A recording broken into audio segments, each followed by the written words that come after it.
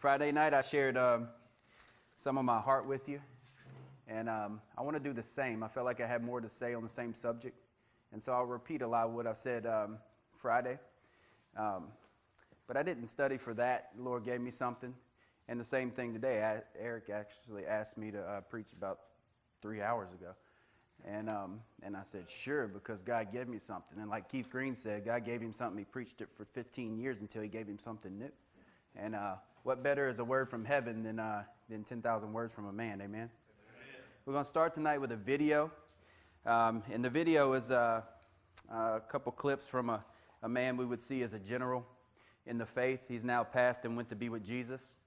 But it shows me something. There's a heartbeat of heaven in each man. And the one that's willing to grab hold of his presence and take the full measure, you can hear it in his voice. They call it anointing, divine enablement, whatever you want to call it. But you know when a man's been touched by God. You know it.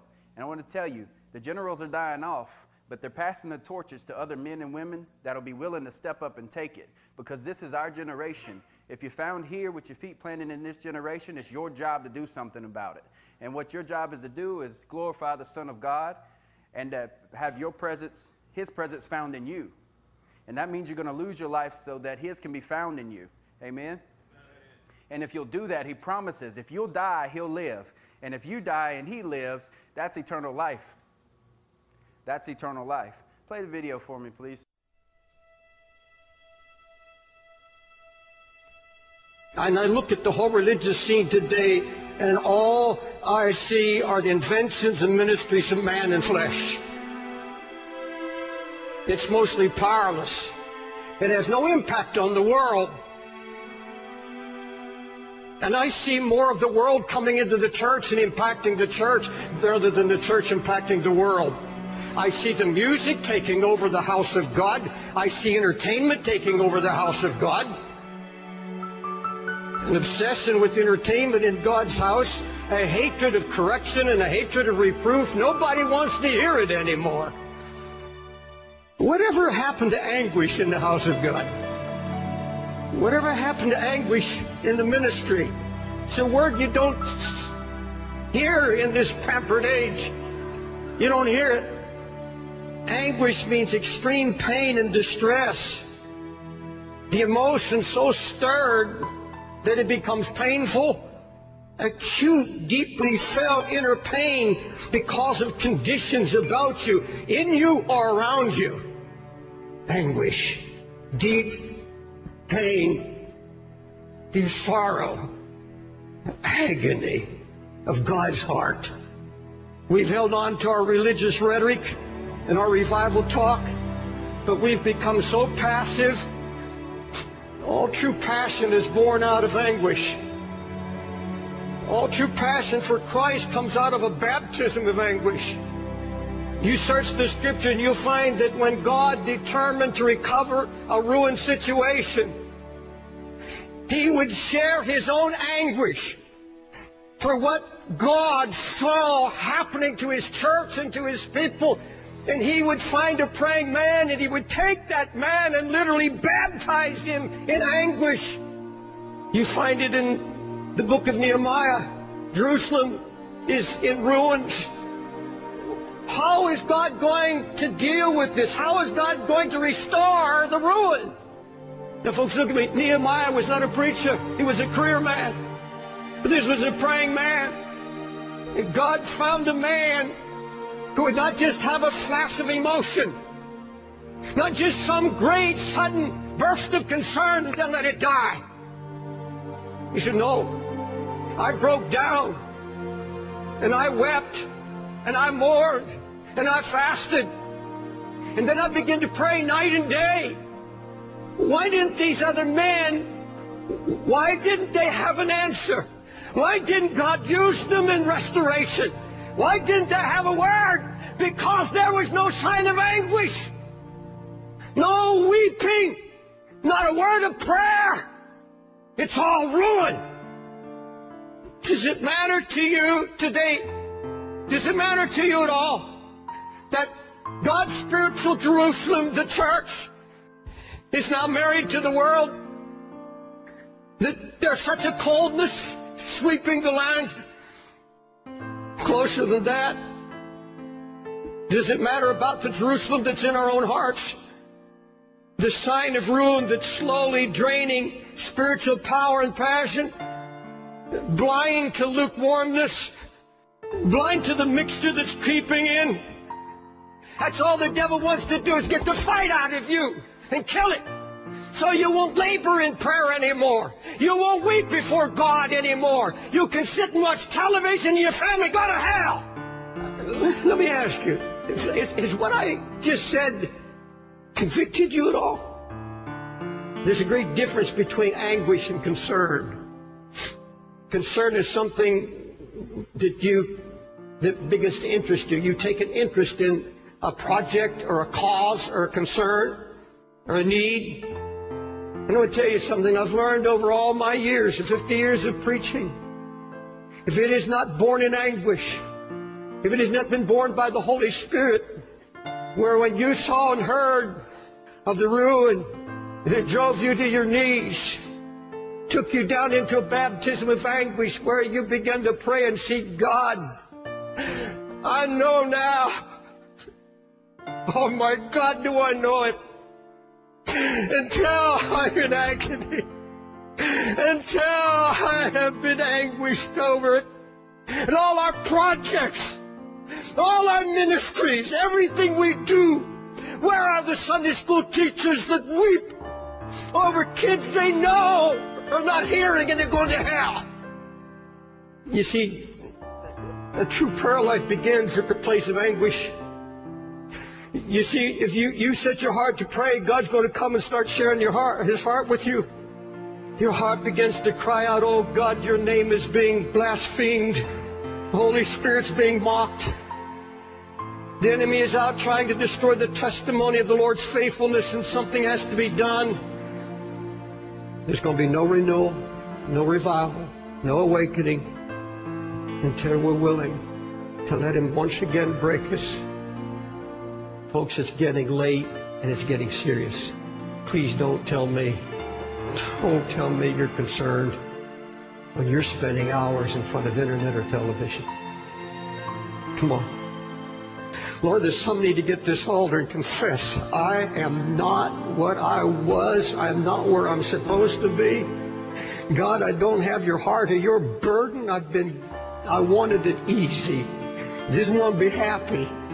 But Lord, true joy comes. True joy comes out of anguish. There's nothing of the flesh will give you joy.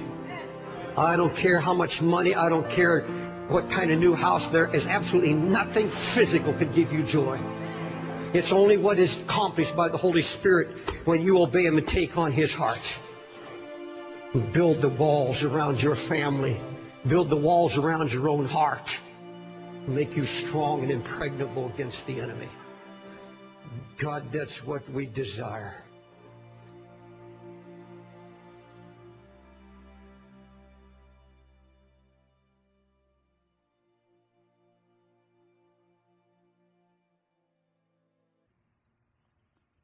November 20th. Our message tonight is Featherweight Flighters, our Holy Ghost hitters. God has called us to walk, to stand up in this generation, and to carry a load of His presence. He's built you and fashioned you in order to carry something. And guess what? It's heavy. Because we live in a wicked and depraved generation that has to see one thing, and that's Jesus glorified in us. Everything else doesn't count. We were in the home meeting the other night, and the Spirit of God decided to move. That's mercy. To equip us, to go out and do the works which He had called us to do. One saint of God said, when the Spirit of God touched me, I was ecstatic, I was excited, yet I was sad. Because I seen the eyes of Jesus. I seen the flames in His eyes. And it overwhelmed me with joy, but at the same time, I was so sad because my flesh couldn't handle it. That's Jesus. He's all powerful, and he's all powerful in you. Yes, he's one that'll make you tremble, and he's one that'll make you shout with joy at the same time. This is who God is, and this is who God is in you. Right now, we stand in a generation that comes against us with everything they have in wickedness, depravity, immorality, everything. And we see it everywhere. And our generation is a generation of tolerance. Tolerance breeds complacency. Instead of being prophets, we want to be professionals.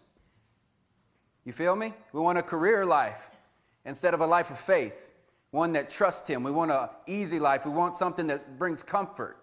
We want to set up and build ourselves kingdoms. When I'm telling you the truth, by experience, you build the kingdom, he's going to ask you to give it away. Because he's the King of kings and Lord of lords, and he'll have it no other way for his children.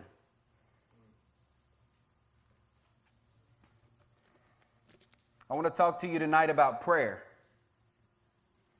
Prayer, a life of consecration. A life that says, I'll have you and nothing else, no matter what it takes. Lord, I want you to create in me a new heart. I want to take everything out of the old man and you replace it with you. Not make my old better, but something brand new. Do your creative power in me. Prayer is not a position. It's a disposition. It's not a position, it's a disposition. It's what you become. Prayer is part of who you are. This is what Paul talks about when he says, learn how to pray continuously. Pray without ceasing, because your lifestyle becomes a prayer. You are a spoken word, a promise from heaven. This means as you get along with God in your own house and you pull things from the heaven, it's made to be poured out to others. It's made to be spoken to others. Shame on you if you keep your mouth closed, because you're supposed to be an open and willing vessel. Prayer is not a position, it's a disposition, it's your life. Why do I say that? I'm looking up the word prayer and I find all these things in the culture of the Bible, and all it says is prayer is consecration. It's a way of consecration. It's a way of separating yourself unto God. What do I mean? I covered in Friday night's meeting 7 points that God dropped in me, and it was like, do this, this, this, and this happens, and all of them are relying on others. So I'm going to share those with you tonight. In Judges 6, if you would turn with me there. Judges 6, chapter 1.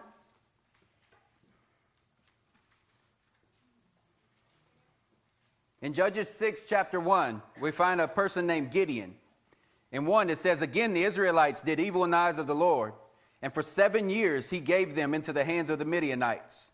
Because the power of Midian was so oppressive, the Israelites prepared shelters for themselves in mountain cliffs, caves, and strongholds. Whenever the Israelites planted their crops, the Midianites, Amalekites, and other eastern peoples invaded the country. They camped on the land and ruined the crops all the way to Gaza, and did not spare a living thing of Israel, neither sheep nor cattle nor donkeys. They came up with their livestock and their tents like swarms of locusts. It was impossible to count the men and their camels. They invaded the land to ravage it. Midian so impoverished the Israelites that they cried out to the Lord for help. When the Israelites cried to the Lord because of Midian, he sent them a prophet who said, This is what the Lord, the God of Israel, says. I brought you up out of Egypt, out of the land of slavery. I snatched you from the power of Egypt and from the hand of your oppressors.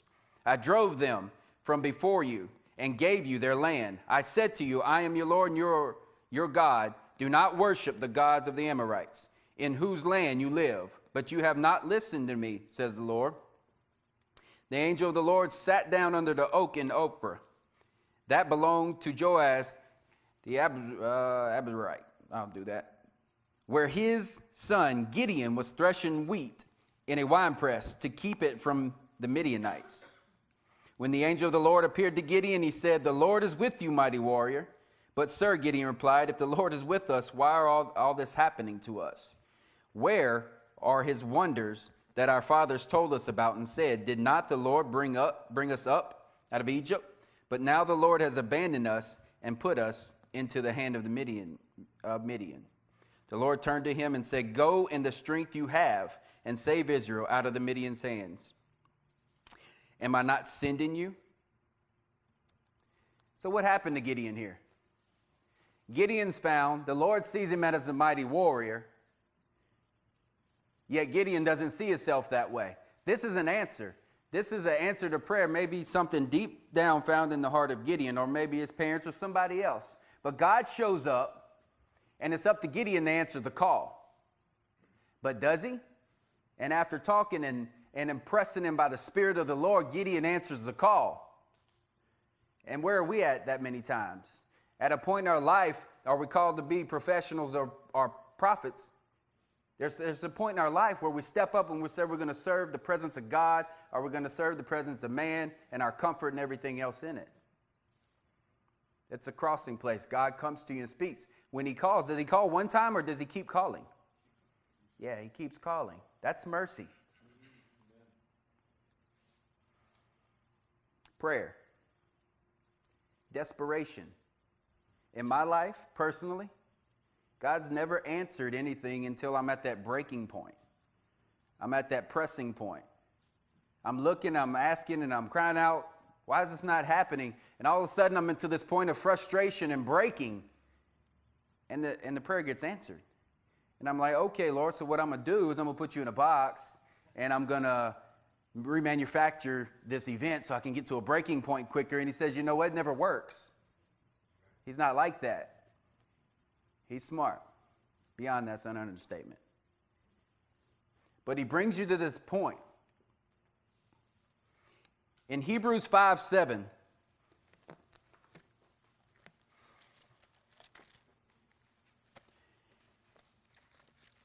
it says something. Let's start in 5:1. In 5:1, every high priest is selected from among men and is appointed to represent them in matters related to God, to offer gifts and sacrifice of sin. He is able to deal gently with those who are ignorant and are going astray, since he himself is subject to weakness. This is why he has to offer sacrifices for his own sins as well as for the sins of the people. No one take this honor upon themselves, but must be called by God. Just as Aaron was, so Christ also did not take upon himself the glory of becoming a high priest. But God said to him, you are my son. Today I have become your father. And he says in another place, you are a priest forever in the order of Melchizedek. You see what God did? He gave him the right to be a son, just like us. And if we're called sons and daughters of the living God, are we not in the same place, able to deal gently with those who are ignorant and going astray, subject to weakness to be made strong? God's bringing us to a place where we'll know what agony is, where we'll know what it is to struggle. What's he's doing here? Why is it that we most are not present? It's because he's building something in us. He's teaching you what it is to fight. This is one of the most valuable things God will equip you with. Amen. Point one God gave me. Command. When Jesus prayed in Hebrews 5:7, I'm going to read it to you. During the days of Jesus' life on earth, he offered up prayers and petitions with loud cries and tears to the one who could save him from death. And he was heard because of his reverent submission. Jesus did what? He prayed and offered up prayer and petitions. How many of us petition but don't pray? We have a strong petition life. You agree with me? I need this, this, and this. Here, Lord, in the name of Jesus, I'll spend 3 hours before you petitioning you for this. I need healing. Amen. You're right. But doesn't your Father know your needs, and will he not meet them? You see, prayer and petition are two different things. Yes, petition him. Jesus did it. But pray also. And when you pray, you get alone with him. You get alone with him and you wrestle, just like Jacob did. Just like Jacob. My personal conviction is that in our prayer closet is where we fight and we learn to fight. And when we're out in the world, it's where we're victorious and we win. You go to your prayer closet to fight and you go to the world to win. That's the outcome. You spend time with God. You get alone with him like Jacob and you say, I will not leave you until you bless me. I will take hold of you. I will not move from this spot until I hear your name, until I feel your presence. Give me what I need. This is a petition. And prayer says, I want to know who you are. I want to see your face. I want to see the fire. Not because I need something, because I need to know you. I need to know you. A desperation starts to cry out. Something starts to grow in you that you are here and he is there and you must connect the two. It's a vital desperation, an agony, a grieving.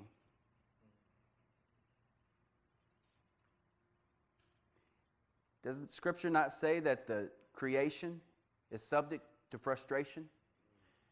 Waiting for the revelations of the Son of God. The sons of God to stand up. Waiting for us to step up and step into the right place of ownership, of inheritance of the saints to be fulfilled through us so that he may be glorified in us. To die so that he would live in us. And what does this mean? When you pray, when you get that close to the fire, guess what? It's gonna shake your world. It's going to stir your nest. The reason the Spirit of God comes on somebody and you're ecstatic and you're excited and joy overwhelms you, yet you still get the feeling that woe is me, it's because he's a mighty God. What words explain him? I don't know what to say. Command. Hebrews 5:7 commands us to pray and petition. Why? When you pray and petition brings you into a lifestyle of prayer or consecration. A setting apart of. That says, I'm not a part of them, but I'm a part of him. So that you can affect them for him. Consecration, and not just taking away from the world to be apart from them and treat them like there's something else. No, Jesus died for them. He is their Lord and Savior too. They just hadn't realized it yet. Consecration.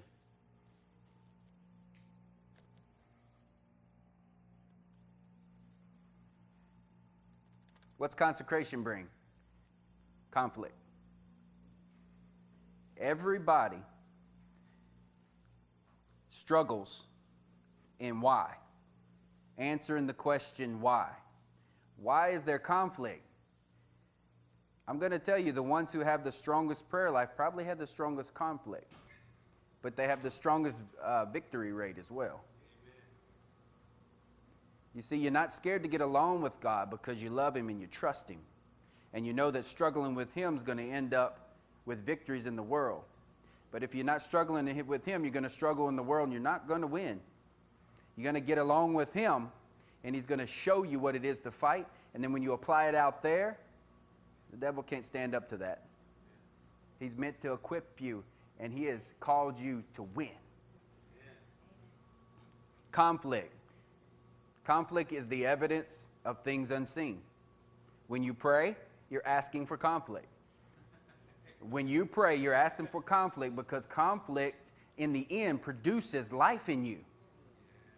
Oh, I die daily, our Christian language. Guess what? Conflict kills you. It kills the flesh. It puts it to death. And that's what you want. That's what you signed up for.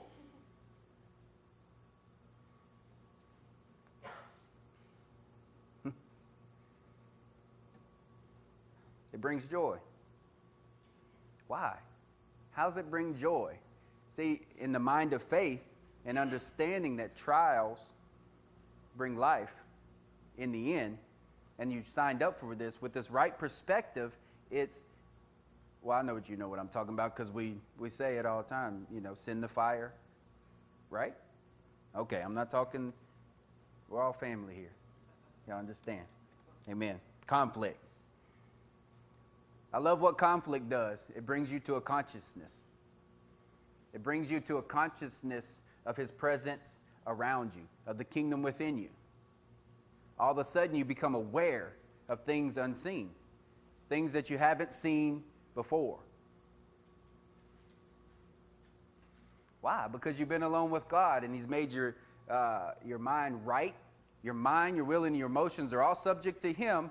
And now you've got the right perspective to the prescribed order from the heavens.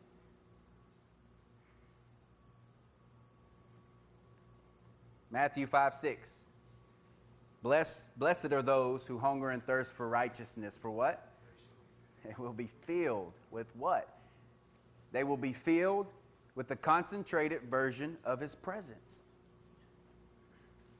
So tangible, so potent, so grips your soul that you understand when you go out what it is to grieve for the lost, to grab hold of somebody because 150,000 people a day are going to hell. You can't act right. You can't walk right. You can't do your job right because you're so gripped from heaven. This is what it is to have an agony and a passion for his presence.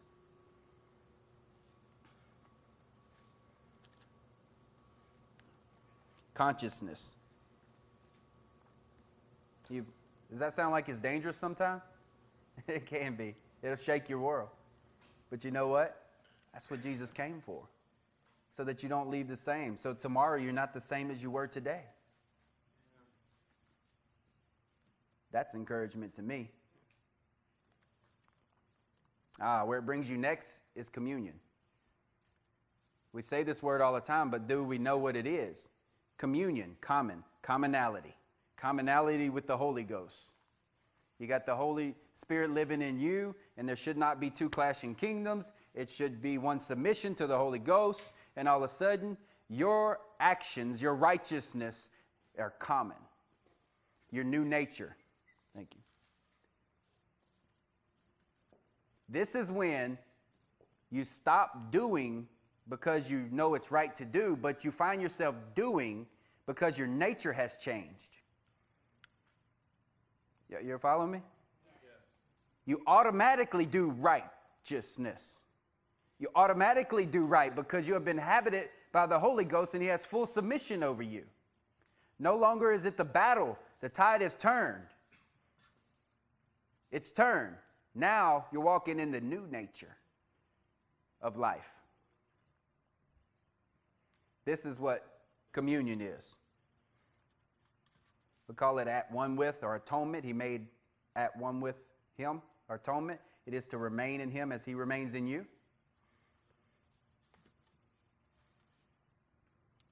This is the place, when you're in this place, this communion, this is the place where you choose or choose not to answer the call. Look at me, look at Hosea 11.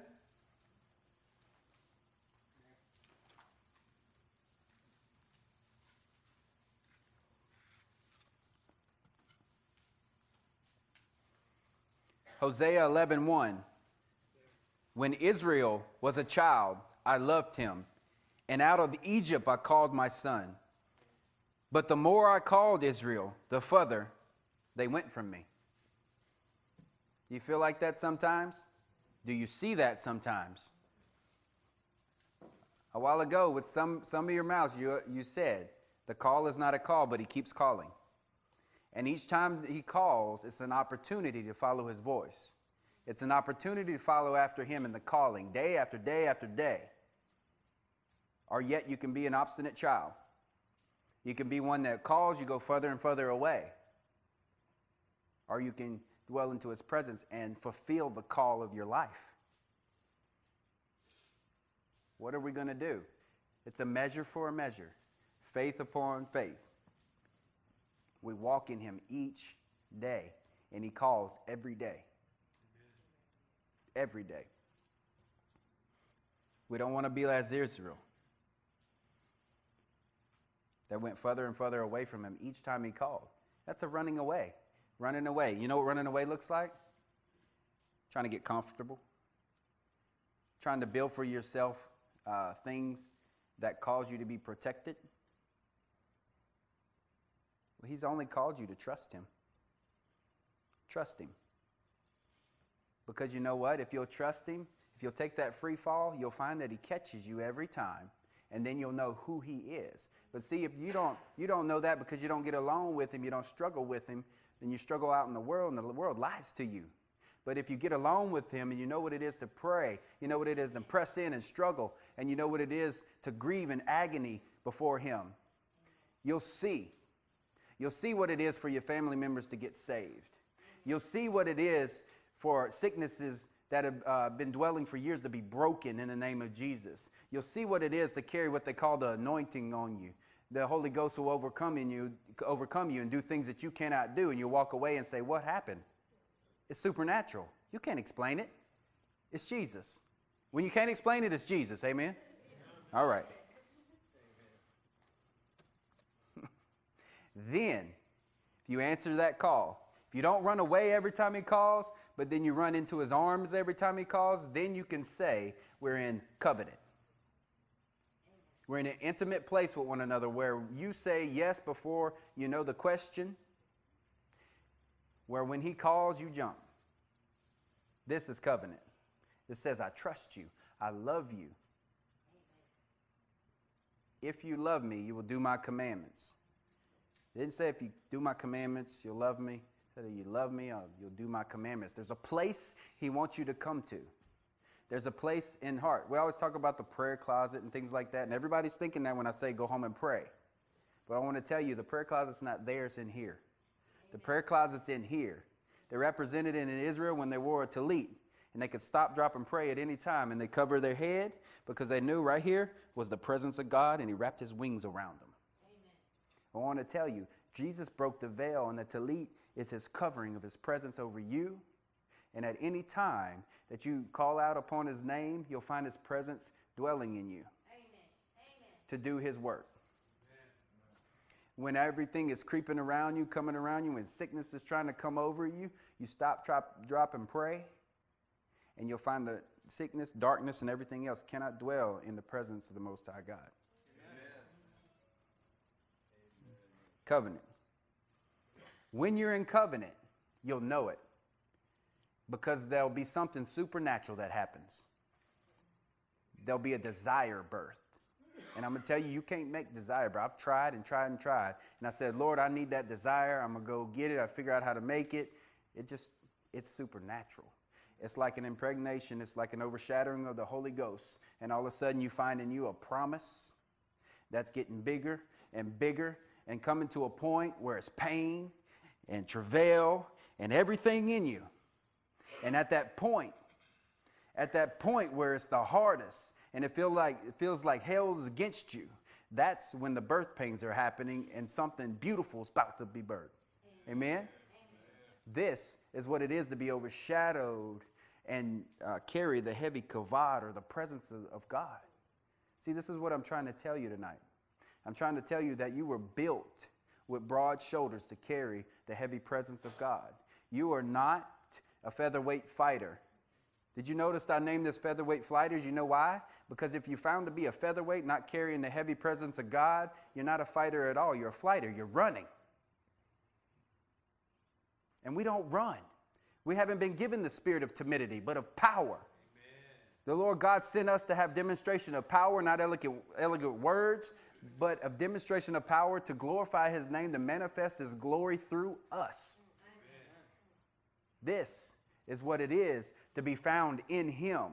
This is what it is to be a 3D prayer closet. You got me? You go get along with the Lord. Yes, I'm telling you, it's not about hours. It's about how you pray. It's about how you talk to your God. Who is he? I'm telling you, you can tell the measure of a godly man by how much times he spends with the Lord. Not because it's checking off a quota, because he wants to. because he wants to. He can't wait to get off of work because I got to spend time with my God, my Jesus. This is my daddy. It's the one who I love. I don't want to be a professional because I need to be someone who prophesies. You know what prophesies is? It's the foretell the word of God. Not foretell, foretell. That means to let your mouth have his word in it and you speak it. And if that brings you persecution, if that brings you trial, tribulation, praise God, because you have been called blessed. Amen. This is who we are. This is what we signed up for. And there's no quit in us. There's no quit in us. If you find quit in you, you can cast down that voice because it's not the voice of the Most High God. It's the voice of the flesh, and the flesh should be put under your foot.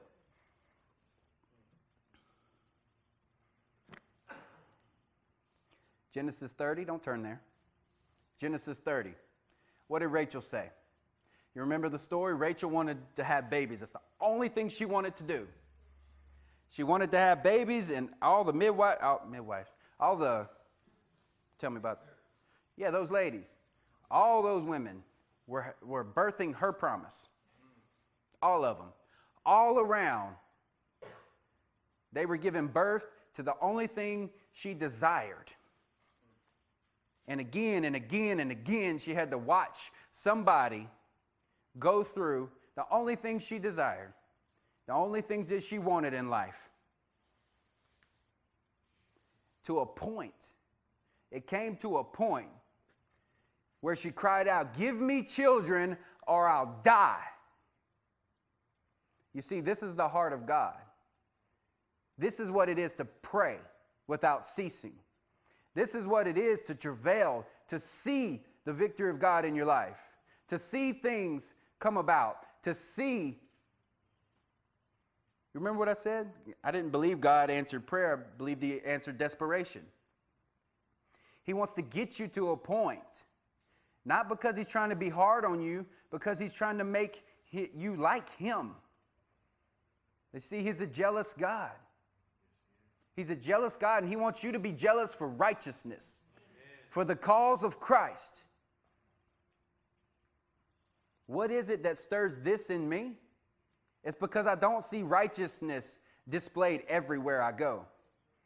It's a problem. It's a problem for me when I step into an atmosphere and righteousness is not prevalent. Righteousness is not what everybody desires. When I desire, I love everyone in here because we have the like mind to see righteousness prevail. But you know that when we walk out of this door, we will not see it unless one man or one woman steps up and preaches the word of God. Because how will they hear if you don't preach? How will they know? By the foolishness of preaching, God chose to display his message through us. Through us. Are we scared? Are we scared, or are we so consumed by the Holy Ghost, consumed by the fire, that we cannot help but speak about the one we love, about the one who paid the price for us, about the one who shed his blood for us, about the one who lives in us? He's a consuming fire, and if you let him burn, you can't help it. You'll create a forest fire. And where does this bring us to? Community.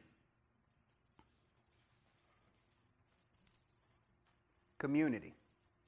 You see, God's ultimate goal is always an inward expression, inward presence to be an outward expression. Why? Because if you will get alone with him and you will grieve before him, before the Lord, if you'll know what it is to have groans that liberate the creation, that becomes attractive to the Holy Ghost. You become the one that he wants to inhabit. You become the one that he wants to burn in, to consume, because you'll say, "Yes, Lord," to whatever it is. Remember I said we were in control of this generation? God's given us this. What kind of men and women say, We dedicate our children to you and mean it. Well, I'll tell you what kind, Christians. You know why? Because God showed us. God said, give up my son in order that I be glorified.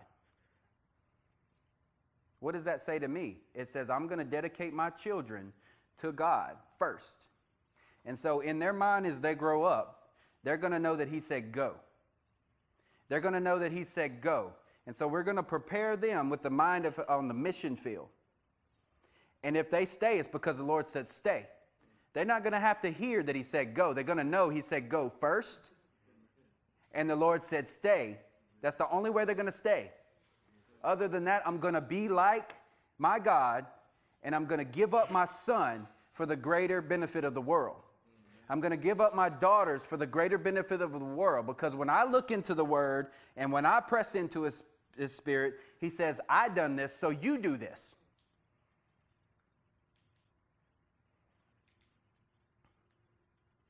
Community. Leonard Ravenhill quoted somebody too old for me to remember. And he said, you know what? What a community of God is. God is not building a social network of people. He's building a fire. And his quote was that there's no need to advertise a fire. You see, this is what God does with the community. He burns in you, and he burns in you, all of you. And when you collectively come together, we become the pillar of fire. We become the pillar of fire before God, and we burn for the whole nation to see.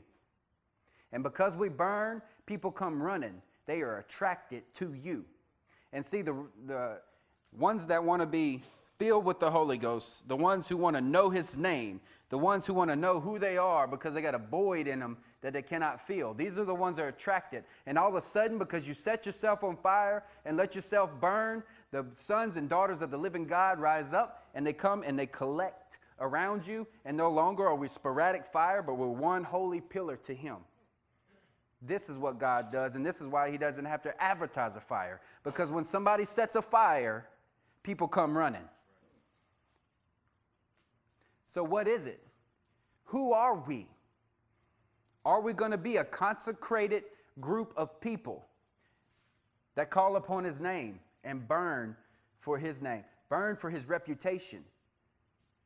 A nameless, faceless tribe that has no reputation, but to see him glorified and made famous on this earth. It starts here. Let me tell you about the heartbeat of God. You know what excites me tonight to be able to share something like this with you is that I'm not your pastor. I'm one of you. You get me? I'm going to break down a wall of whatever we got in our minds of some sage on the stage.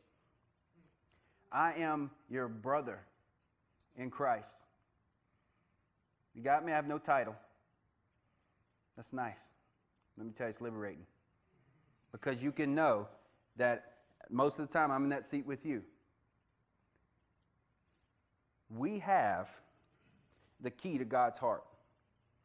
We have the key to his presence, and if we can grab hold to the heartbeat of God, we can see flu break in the name of Jesus. Amen. We can see the overcoming power of every situation break. Our pastor, Eric's not here tonight, so I can say something about him. He's not my pastor because he works hard for the kingdom, because he knows the word of God. He's my pastor because when I look into his eyes, I see tired eyes. And you know why? Because he travails in the presence of God, in the Spirit of God. Because he's wearing himself out for the kingdom. And I'm not talking about physically. I'm talking about in his heart. There's something that beats there, beats and beats. And that's the heart of God, because he wants to see each and every person in here walking to the full potential that God called them to. Amen. And he gets so grieved when somebody falls in sin. Amen. because it's not for you. That's the old man and not the new. You see, the heart of this place and the heart of everybody who sits in here is that same thing. As I grow old, I pray. I pray that I have humble eyes. I pray that you could see written on my face that God makes me a shepherd to lay my life down for others. That's what I pray when I get alone with God. When I get alone with God, I say, take everything out of me and give me a heart for other people. Teach me what it is to die daily so they can live. And I want to wear humble eyes. I want to, because that's the presence of God on your face. When God so transforms your heart that you can see it on your face, you can see each and everything written on a person's face. And if you can see the travail and the agony of God on a man's face, that means he's been touched by God. Somebody in here wants to be touched by God. Somebody wants to know what it is to go deeper with him. I do, and I know each and every one of you. I know. All we need to know is how. How. But you don't know how until you get face to face with him. Face to face with him, and you can. You see, that's why Jesus died.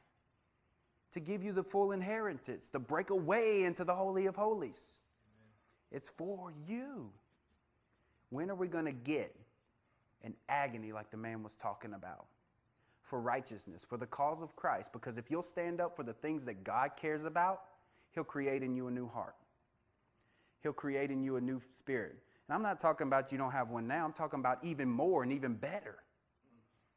You see, you've been walking with the Lord for 5, 10, 20, 30 years, and you think that you're somewhere. But no, with the Lord, you're never somewhere because he's always deeper. Deep cries out to deep, and that scripture is always true. I don't care if you've been walking with him for 3 years or 300 years. That scripture is always true. That means when you find the deep spot of God, there's always more. There's always more with him. And who's it for? Yeah, you. Come on, that's encouraging. Yes. Is that encouraging? Yes. Groaning.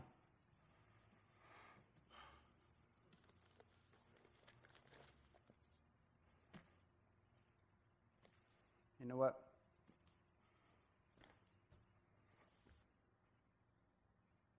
Do you feel a burden on me? Yeah. Yeah. And each and every one of you should have a burden your own self.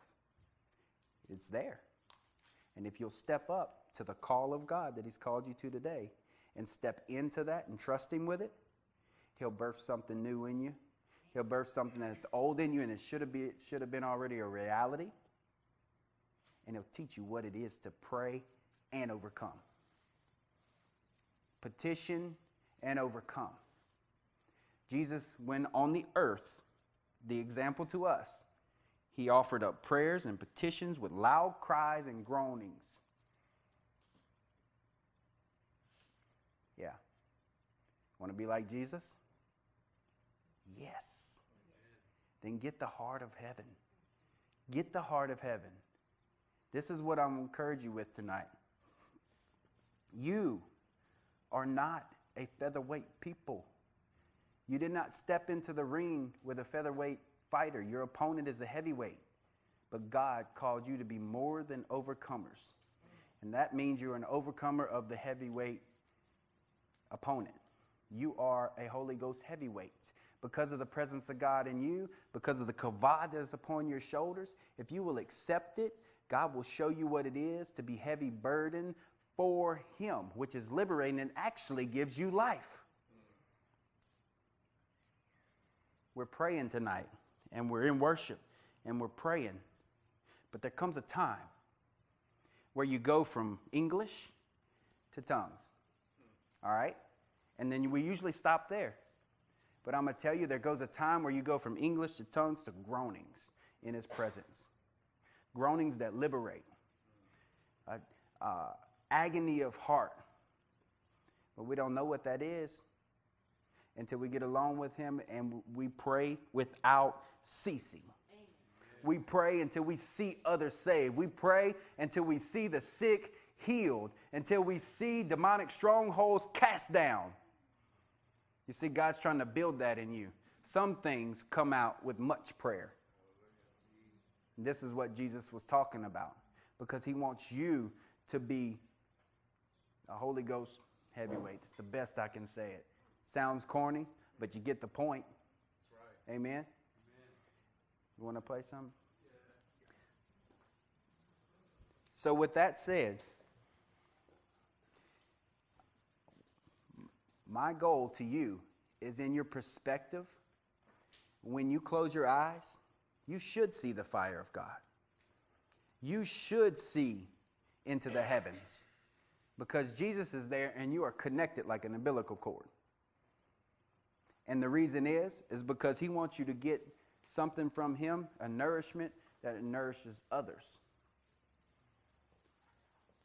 He wants to teach you what it is to fight. And with everything in us here, I'm talking about us, my brothers and my sisters, everything in us, as long as I'm here, as long as my brothers are here, we're going to teach each other how to fight. We're going to teach each other how to fight and to overcome, how to walk in a victory, and how to see others do it as well. This is the heart of God. Amen? Miss Susan, turn to, or pull up Luke 18, verse 1.